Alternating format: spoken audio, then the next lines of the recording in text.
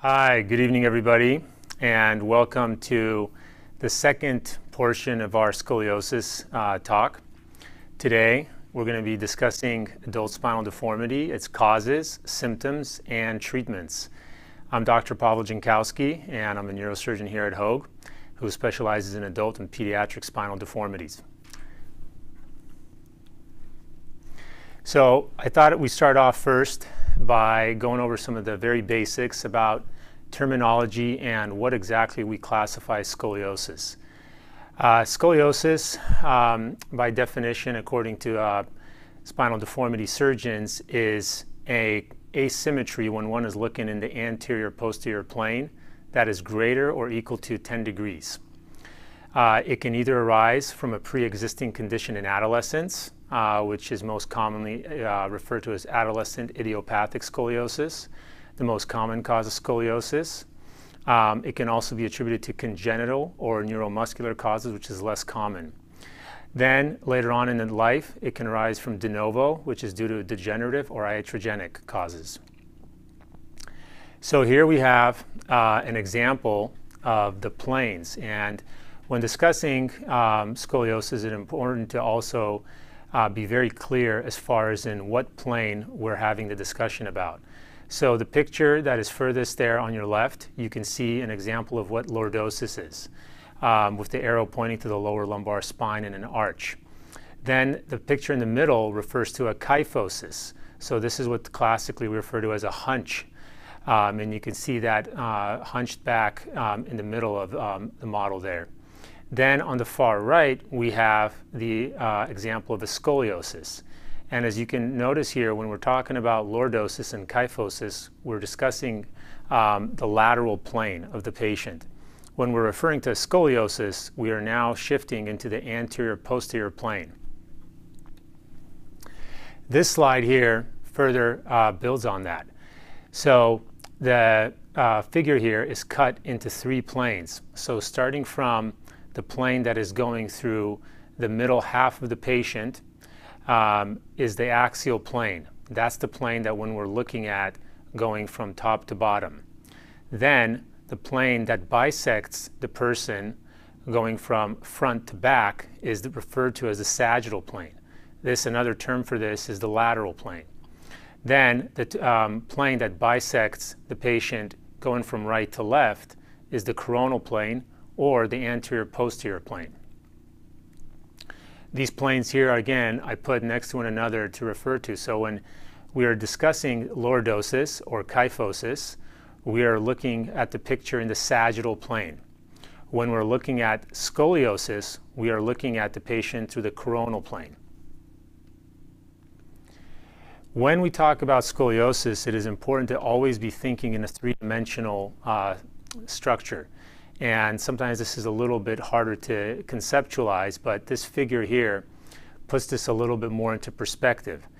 When scoliosis is happening, it's not just a mere bend of the spine in one direction as we see it on an X-ray. We have to remember that in an X-ray we are looking at the spine in two dimensions.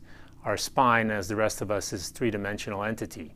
So we can see here with the diagram that is on the right side, when we begin to deform the cylinder, we are also not only bending it in one direction, but we're also imparting on it a curvature.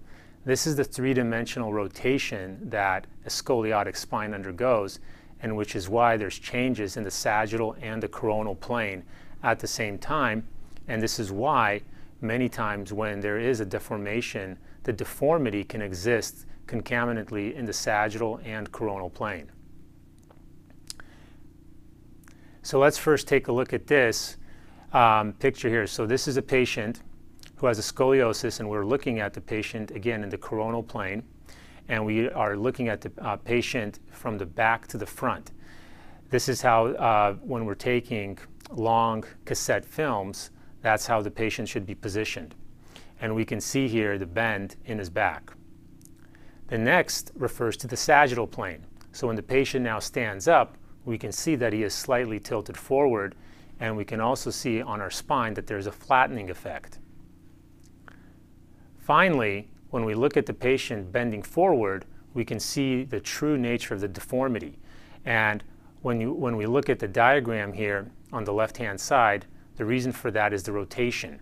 So this is the rotation that is happening from the picture that I was showing earlier, but it also is producing a deformity in the coronal and sagittal plane. So here, when we're discussing this, a patient of mine from earlier this year who has a scoliosis, and when we refer to this, this is a coronal plane deformity. It's also fair to assume, which this is not pictured here, but the patient also had a significant sagittal plane deformity. This is an example of a patient with kyphosis, or also flat back symptom. And again, we are looking at the patient through the sagittal plane, or otherwise known as the lateral plane. When we get older in life, what matters most to us is our ergonomic posture. And the ideal alignment that we are trying to strive for is for the head to be positioned over the femoral heads, or another way of looking at it, over the pelvic joints. And this concept, which was developed by a French surgeon, Claude Debussy, is referred to as the cone of economy. And imagine that the spinal pelvic balance in the sagittal plane is an open linear chain linking the head to the pelvis. We can see here on our diagram on the right-hand side that when there's a deviation of the head either forward or backwards over the pelvis, there's a process that then ensues, which then leads to the acceleration of the pain cascade.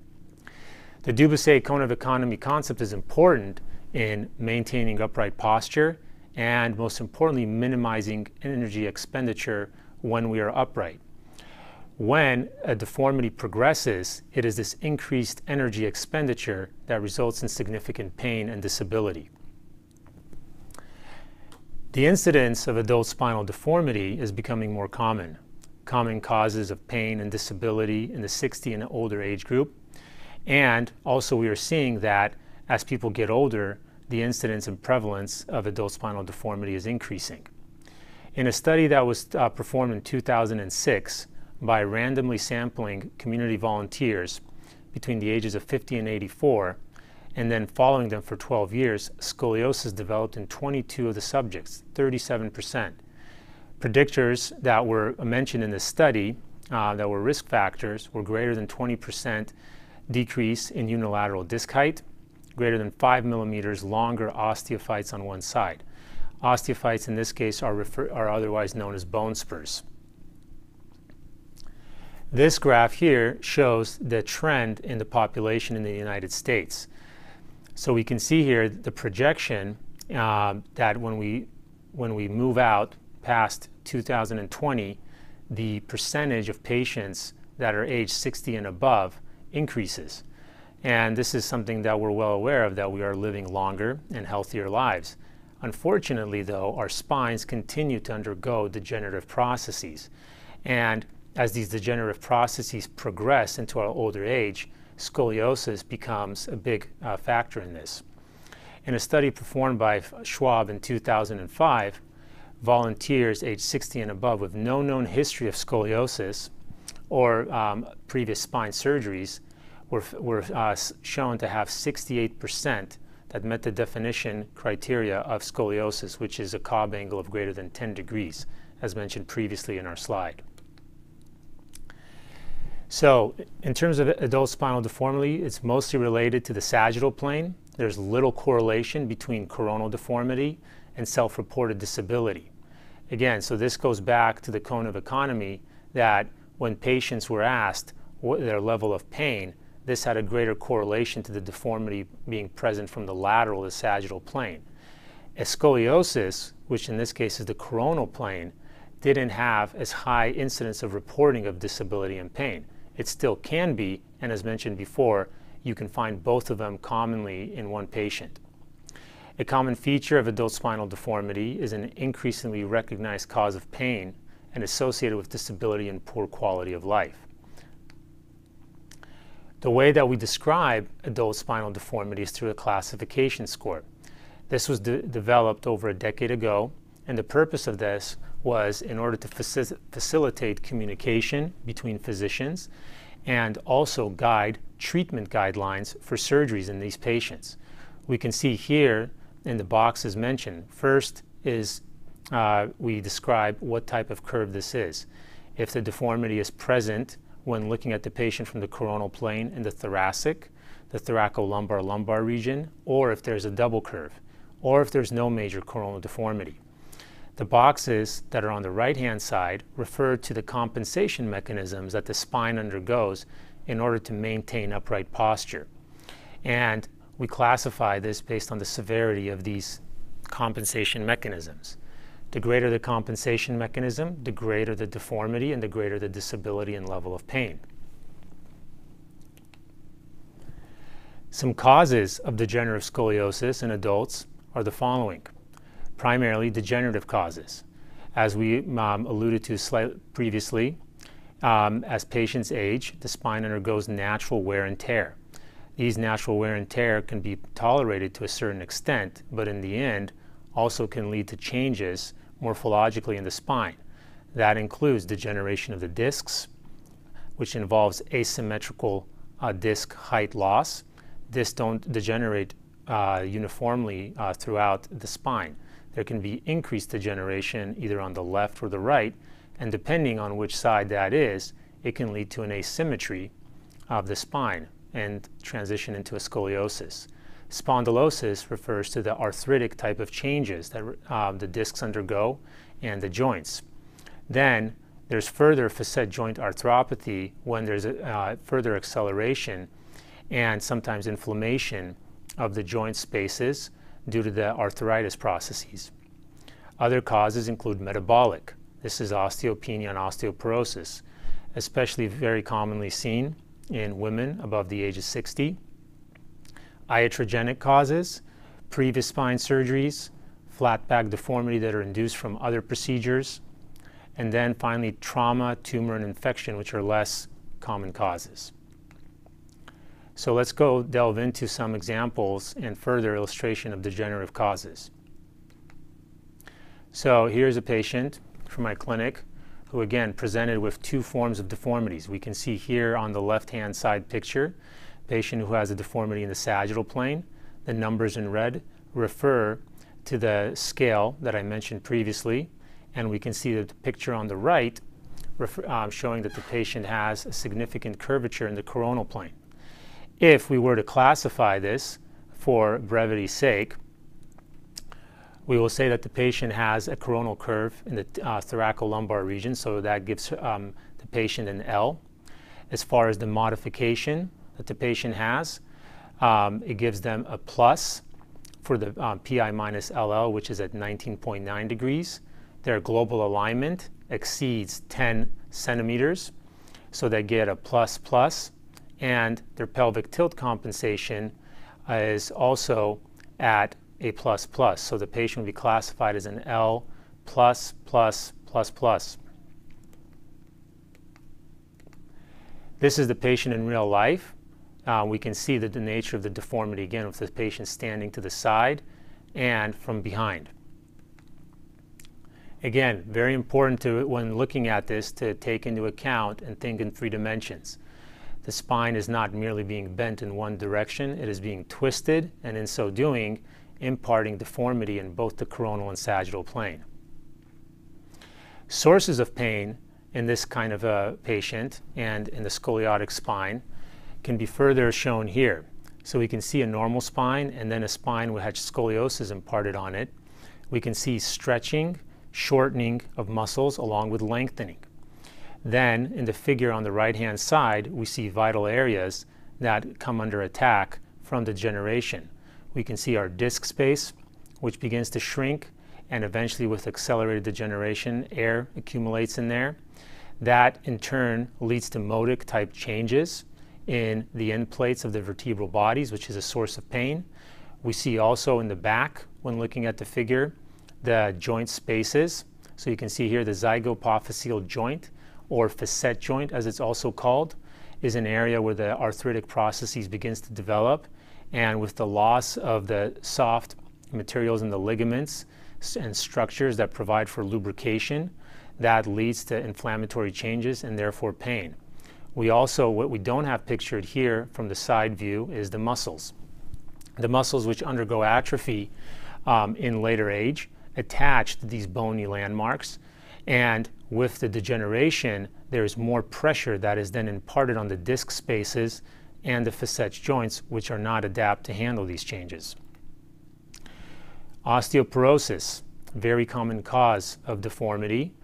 And we can see here a same patient who has already a compression fracture in the base of their thoracic spine.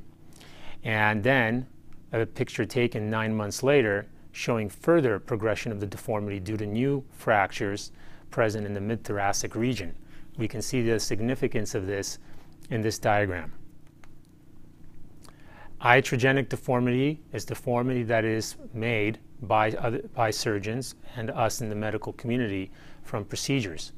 One of the most common causes and what led to study and development of new treatment guidelines for adult deformity came out of studying and looking at patients that had undergone Harrington rod surgery after World War II.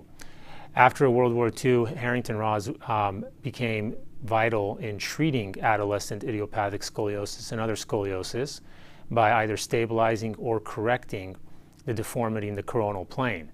But again, in thinking about this in a three-dimensional setting, which was not done at that time, what was not known to us is that we were now inducing a new deformity in the sagittal plane. So you can see here in the diagram, the patient who has their spine straightened at the base also has a complete flattening of that spine and a tilting forward effect. Here's an example of another patient who was treated via Harrington rod surgery and the flat back and sagittal plane deformity that was then imparted on the patient after the treatment later in life. When something like this is seen, it will require another surgery and an osteotomy in order to correct the spine and reorient it in the proper alignment. Trauma, not as a common cause, but also can contribute to a deformity. Here, this is a severe type of a fracture that led to a spinal cord injury. And you can see here the kyphosis that's imparted from the traumatic event. Tumor and infection, also less common, but can lead to significant deformity. This is an example of an infection that led to accelerated pathological fracture and kyphosis in the sagittal plane. Infections like to start off from the disc spaces and then spread elsewhere. Tumors will typically involve the bone and spread out from there. One of the most common questions I get in my practice is progression of curves. Patients many times are aware that they've had a scoliosis and have been living with it for some time up until they come and see me. And at that point, their pain and their disability has progressed. But the question that they ask then, well, how worried should I be about this? Can I just go on living in pain? Will this eventually just stop? And the question to that is no, curves do progress. We have very good clinical evidence that have followed patients out with these type of deformities, and we know that these curves are not stagnant and that they do evolve. And the reason for that is we'll dive into here in the next slides. They're multifactorial. They have to do with the quality of the bone, the quality of the muscle, all factors that undergo degeneration as we age and therefore lead to the scoliosis progressing. We can see here an example of this in one patient and with pictures taken at 33 years of age, 50 and 55, and the clear progression of the deformity over this time frame. Here is a graph that was taken from the Spine Journal that also followed patients, and we can see in charting these patients who had thoracic curves or thoracolumbar curves and the progression again over time. The rough estimate that I provide to my patients is that curves can progress anywhere from 1 to 3 degrees. However, there can be other circumstances which can accelerate this process, especially if there's been significant changes in the patient's state of health, their bone quality, muscle mass, and other health-related issues. Some of these causes include biomechanical changes in the disc, degenerative processes in the joint spaces, structural instabilities that arise from these, decreased bone mass, and loss of muscle mass, known as sarcopenia. In this picture, we can see the degenerative changes that undergo in an aging spine. The X-ray picture on the left-hand side shows a subtle scoliosis. We can see the bone spurs that accumulate. We see the asymmetrical loss of height in the vertebral bodies on one side versus the other. And we can also see the asymmetrical loss of disc height. Bones are constantly undergoing a regeneration and degeneration process that is performed by the osteoblasts and the osteoclasts in the bones. When this is happening, though, it doesn't happen in a symmetrical fashion, but can also happen in an asymmetrical fashion, and therefore leads to the picture that we see on the left-hand side. Loss of bone mass, very well known, and still in our country significantly undertreated and underdiagnosed, especially in our community here in Orange County. Females, especially after menopause, undergo an accelerated degeneration of bone mass and should be monitored on a regular basis. That's why women after the age of 60 should have a DEXA scan performed on a regular basis. Men also are at risk of losing bone mass, but much less so due to the difference in hormones. Loss of muscle mass, sarcopenia as I referred to, also significantly underdiagnosed, especially in studies in women after the age of 60. In studies that have been performed in the last 5 to 10 years, we have seen that in women of this age group, there undergoes not only a degeneration of the paraspinal muscles that are shown here in the figure, but also their replacement with fat. This fat provides little stability for the spine and again imparts increased mechanical forces on the disc spaces, on the joints, the ligaments, and other structures that provide stability for our spine.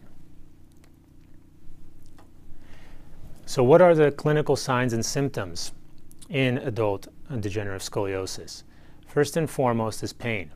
So in a sample of patients that have been asked about what their number one complaint is, 85% will mention pain.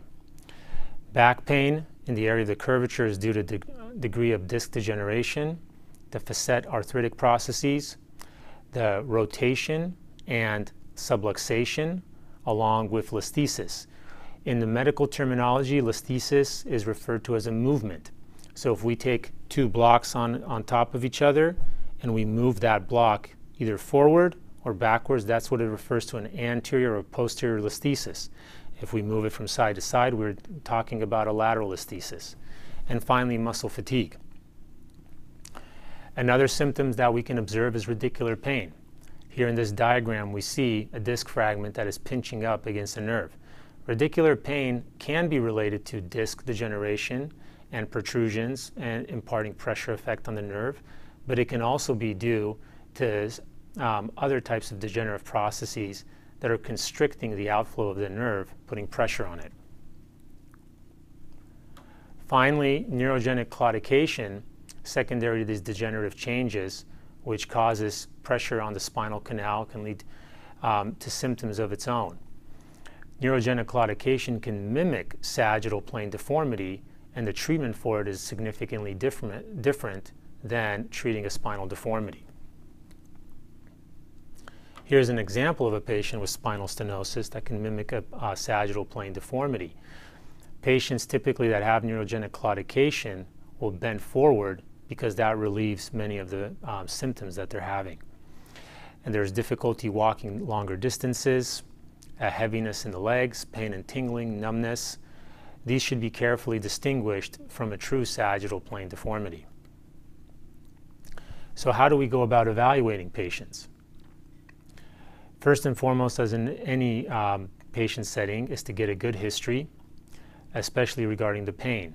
Onset of pain, the duration of the pain. Does the pain radiate anywhere? Is it confined primarily to the lower back? Does it travel into the hips? Does it go down past the hips, to the knees, and into the feet? Has the patient undergone any type of previous procedures? Has there been any trauma related, especially in the recent years? Next, we want to also know a good description of the patient's past medical history. Does the patient have diabetes, which can lead to peripheral neuropathy, troubles with balance? Does the patient have history of tobacco use? Smoking is very closely linked to osteopenia and osteoporosis. Malnutrition also can accelerate osteopenia and osteoporotic processes. We already talked about the osteoporosis. Cardiovascular disease. This is important if a patient is a candidate for surgery and if there needs to be any kind of prehabilitation to make them ready. What was their activity level before the onset of the scoliosis and afterwards? Again, as mentioned previously, back pain is the most common symptom. 60% of patients over the age of 60 have back pain. Spinal deformity is common and seen in 68% over the age of 65. But again, not all deformity is painful, and not all pain can be linked with deformity. So most importantly is one needs to be looking at the patient and treating the patient and the symptoms instead of radiographic findings. When we assess the patient radiologically, it is important to get accurate imaging in order to be able to describe the deformity in detail. This is done by taking full-length standing x-rays that image the patient's skull all the way down to their feet. And we can see an example of this with the x-ray machine, which should be taken from behind the patient, looking forward, and then from the side with the hands on the clavicles. The hips and knees here are fully extended, and the patient is asked to stand in a natural posture as they would on a regular basis. There can be no external supports for the patient to hang on to during this process. New technology that has emerged in the past decade involves the EOS machine, which will be coming to Hoag later this year. This is a 10-camera radio imaging suite that the patient steps into and imparts 1/10 the radiation of standard x-rays, and also is significantly faster. Other films that are evaluated during the process of characterization of the deformity include flexion and extension to establish if there is any abnormal motion, then traction bolster films, which are used to describe if the scoliosis and deformity can be reduced when the patient is laying supine. MRI, which allows us to evaluate the neurological elements and determine what level of compression/stenosis is present. CT is very useful and even more helpful for evaluating osteopenia and loss of bone mass in the spine, more than a DEXA scan. Also shows us previous procedures, planning of instrumentation. And as I mentioned, the DEXA scan, which should be done on a routine basis, but is not the most accurate descriptor of true bone quality. One has to remember that in a DEXA scan, the samples are taken from multiple points of the body and sometimes can omit the spine entirely. This radiographic evaluation is used to then analyze the spine, and using the Schwab SRS classification scales I mentioned to previously helps us to define what the nature of the deformity is and what the compensation mechanisms are and what needs to be done to adequately correct the deformity surgically. Let's now delve into treatments. In the previous lecture, we discussed treatments a bit more in detail, especially diving into the surgical treatments. For the purposes of this lecture, we will instead focus more on some of the non-surgical treatments and just a broad overview of surgery. So first and foremost, prior to surgery being considered, is non-surgical treatments should be tried first.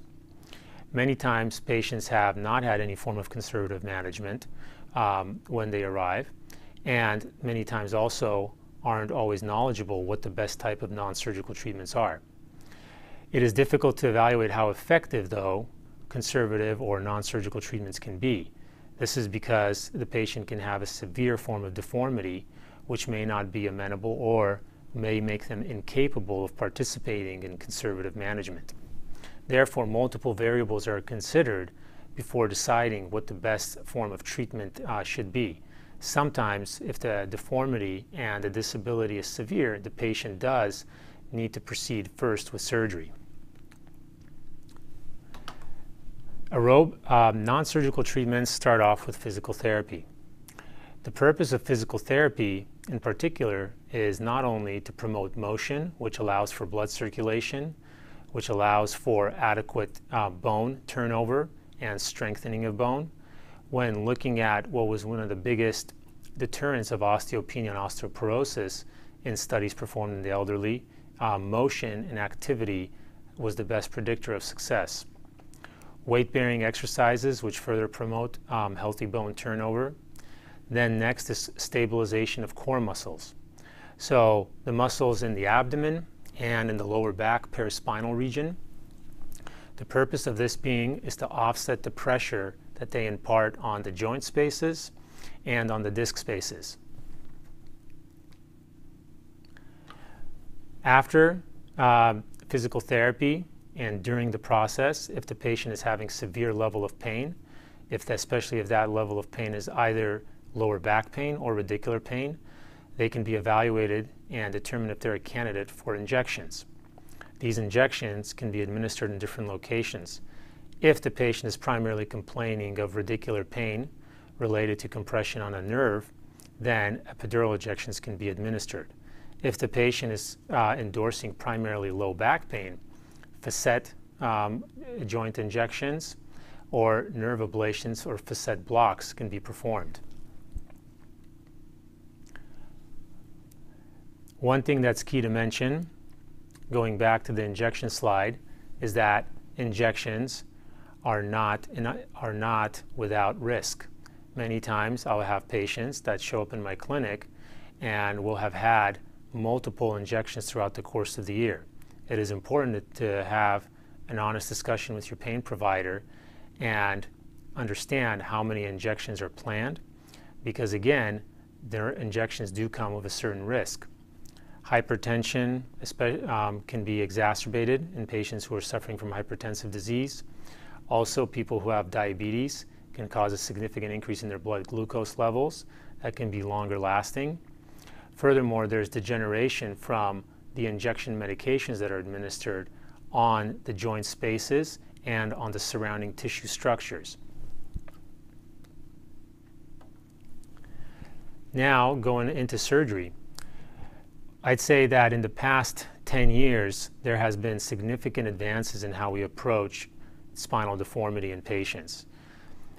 As was shown previously during the times of the Harrington rods, we did not have the level of knowledge that we do first and foremost in characterizing deformities. We did not understand also that the level of deformity progresses throughout life, that there is deformity not only in the coronal plane but also in the sagittal plane. Since then, by gaining this knowledge, we have been better able to also plan for these procedures, which has led to the advent of planning programs and softwares that can be used by surgeons to characterize deformities accurately and then put together the appropriate surgical plan. Preoperative preparation also has improved significantly. Many times we did not understand the effect of these variables in the success of patients undergoing deformity procedures. Nutrition is a key factor of this. Many times, especially in patients above the age of 60, the ability to take in a healthy diet and also extract the proper nutrients from that is diminished. Therefore, many times in my clinic, patients will undergo nutrition consult and determine if they need to augment their nutrition in a particular way. Pulmonary status can also be impacted. It's not uncommon for patients to have some form of a restriction in their lung function into the elder years. Cardiac function also. All of these things need to be screened for and evaluated, and if surgery is contemplated, need to be prepared for, corrected prior to. As I briefly mentioned, some of these advances that we have seen include the preoperative planning softwares, augmented reality, and navigation tools that now are in place, which includes also robotics. Artificial intelligence systems and predictive analytics will be a huge component in this field leading into the near future. We are already using some of these systems to help plan surgeries and describe what will happen to the area of the spine that is not operated on. Being able to predict these changes is very key. Real-time neurological monitoring also is now employed something that I use on a routine basis in my cases. This is performed by a qualified neuromonitoring practitioner who is monitoring the signals from the brain through the spinal cord out to the nerves. In case there is any type of changes, it can be corrected immediately. Advances in spinal implants continues to evolve. Our ability to make implants that are longer lasting, that are resistant to different types of failures that can happen, and also that can make our lives as the surgeons more effective in treating deformities. And as previously described, the preoperative preparation can't be stressed enough. The goals of the surgery are to restore a harmonious sagittal and coronal plane alignment. And again, reverting back to the cone of economy here, is to improve the patient's balance on an everyday basis. And here we can see here some of the specific measurements that we use in order to help realign the patient. The purpose of this is to reduce the compensatory mechanisms, which again are a huge contributor to the pain, restore original curve type, and achieve a global harmonious balance. Surgery is complex, so risks are definitely present. According to the literature, these risks can be substantial. However, it is also important to stress that overall, according to 2 studies mentioned here and in others, surgical treatment has been shown to be associated with a greater chance of achieving clinical improvement, and compared to conservative treatment for patients with ASD, more effective. Thank you very much for your attention, and we'll open it up to some questions at this point.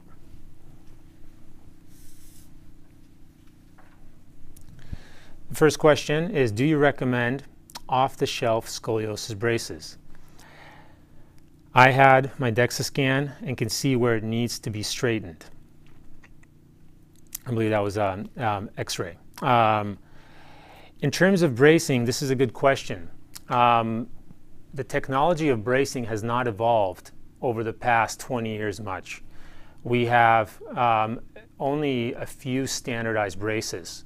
The LSO, which is the lumbar spine orthotic, is used for the lower back. When we are dealing with sagittal plane, coronal plane deformities, we typically employ a TLSO, which is a thoracolumbar spine orthotic.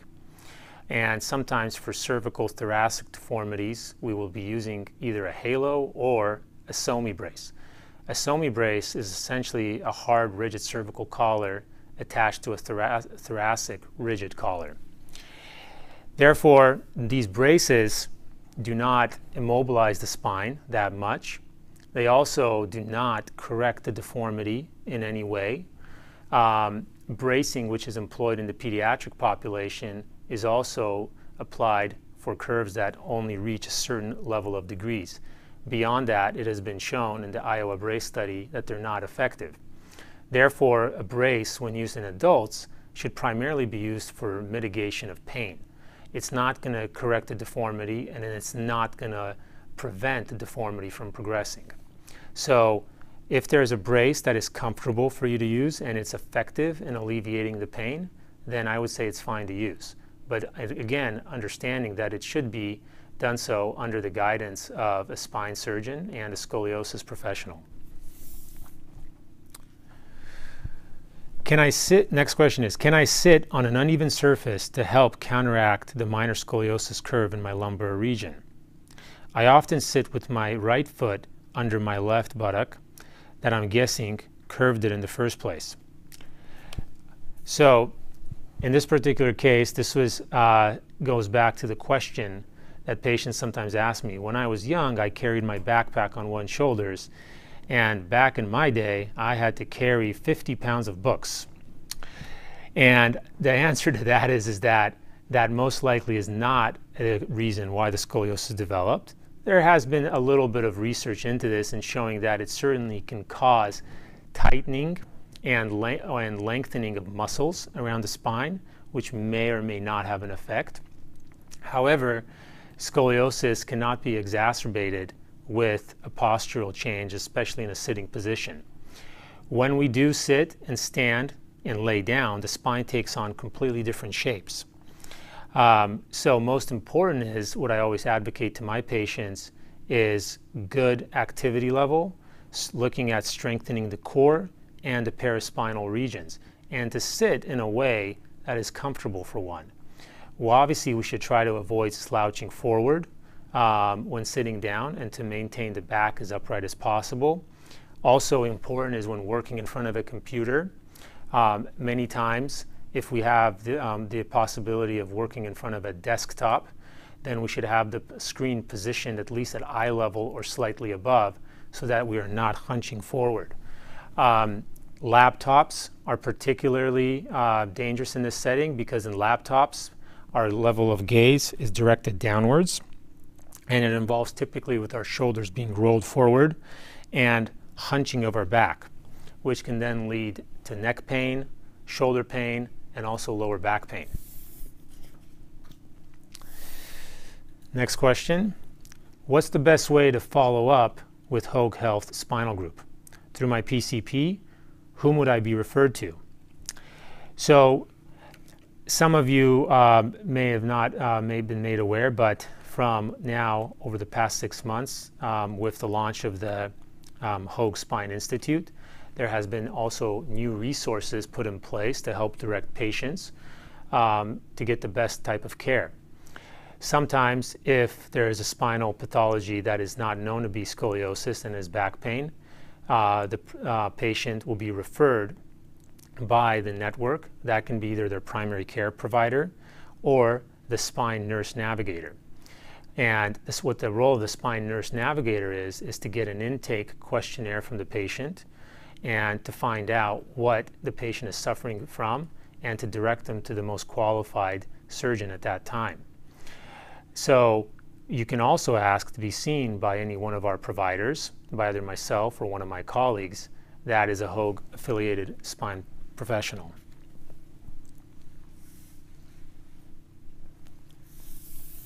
Next question. If someone had spinal surgery for scoliosis, will the curve still progress over time or at a more slower rate? Great question. So this is the concept that is known as adding on. This becomes particularly important when treating pediatric scoliosis, and is something that is taken into account when designing the type of surgery to be performed, and to make sure that a scoliosis doesn't develop in other parts of the spine. In adults, the type of scoliosis that can develop after treatment is different.